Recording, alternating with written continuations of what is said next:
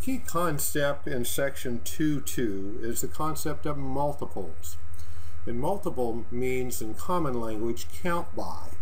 So if I'm doing the first 5 multiples of the number 5, I'm simply counting by 5. So 5, 10, 15, 20, 25, and so on. Just simply counting by 5. These are multiples.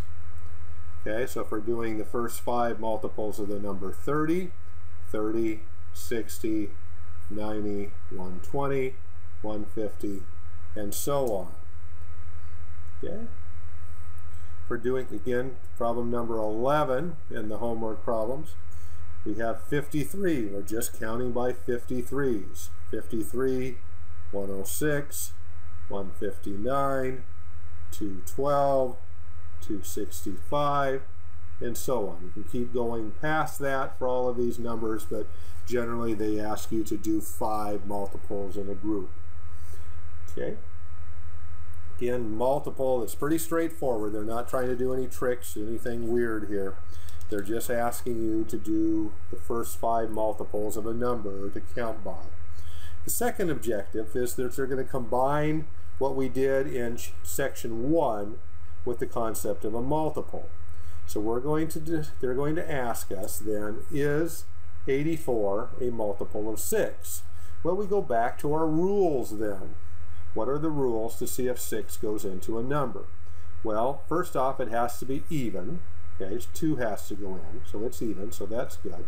And then the sum of the digits is divisible by 3. So 8 and 4 is 12.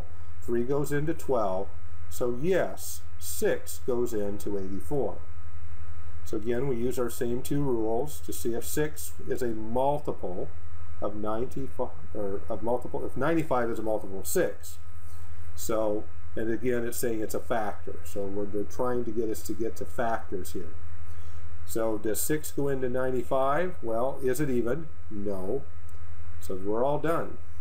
As soon as one of the parts was ruled out, we're all done. We don't have to keep checking. So 6 is not a multiple of 95.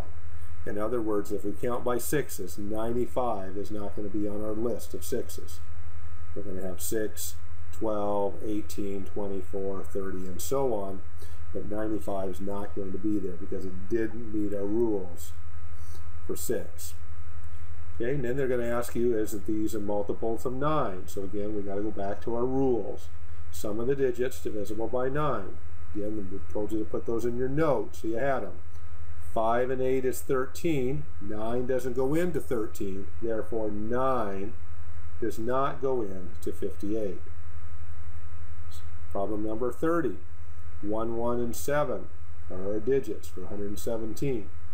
Totals up to 9. 9 goes into 9. Therefore, 9 is a multiple, or 117 is a multiple of 9. So it will be yes. It's a factor. Remember, we said we really didn't have a good rule for 7. So basically, we have to do these longhand or on a calculator. So we're going to take 84. We're going to divide by 7. So does 7 go into 8 one time? Bring down the next number. 7 goes into 14 twice. So yes, 7 went into this number evenly. So it is a multiple of 7. So if we counted by 7, 7, 14, 21, 28, and so on. 84 would be on our list down here. 111, same deal. Going to have to either go on a calculator or go longhand.